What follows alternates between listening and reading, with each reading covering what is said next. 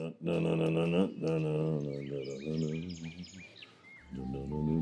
hello, neighbor. Welcome to another episode of First Sergeant's Neighborhood. We've got a special guest today. He's a POG, and his name is Corporal Clemens.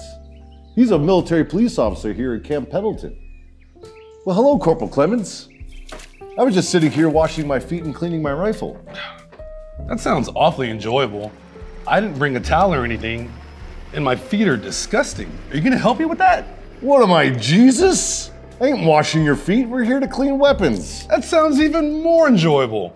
But I didn't bring any CLP. No problem. You could borrow some of mine. Thanks, First Sergeant. This is turning out to be a super fantastic day. But you know what, as an MP, your feet get real tired standing at the gate all day. Thank you for being a grunt. Someone has to do all the fighting.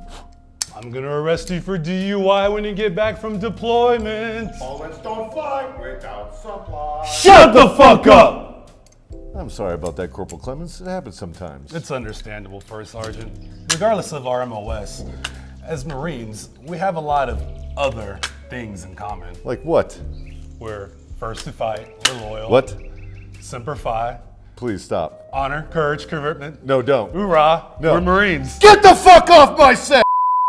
Well, that was enjoyable. I wish I could have stayed longer, but I should be off now.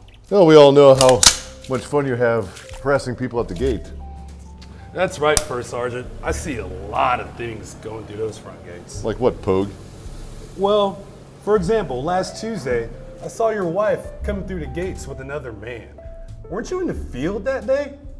Yes. Yes, I was. It was probably Guillermo, her personal trainer, bringing her back. Ah, gotcha, First Sergeant Guillermo. It's perfectly normal for personal trainers to have their hands on their clients' thighs listening to Luther Vandross. I fucking hate Luther Vandross. From the halls of Montezuma to the shores of Tripoli, we fight our You know, it's great to live in a neighborhood with Pogues. To support people like Corporal Clemens. Freedom to keep our honor.